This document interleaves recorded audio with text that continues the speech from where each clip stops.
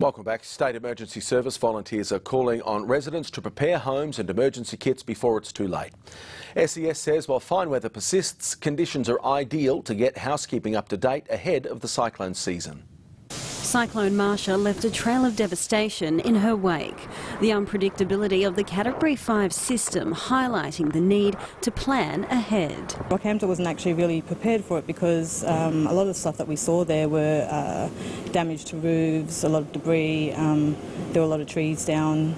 8 months on, State Emergency Services are getting ready for the next weather event. They're asking residents to do the same.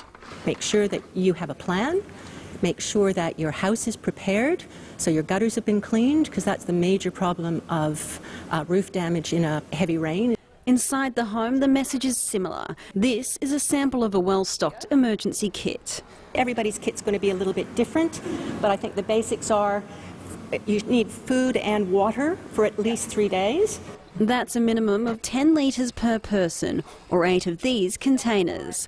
Double-checking last year's supplies are still in working order is also on the radar. Every year I go through all of my batteries, and this year most of them happen to be dead, so I was able to plan for that and get them replaced.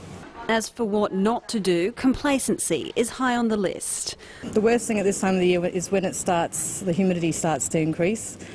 So Mother Nature is actually building up for the storm season. The calm before the storm that could make a difference. Sasha Passy, WIN News.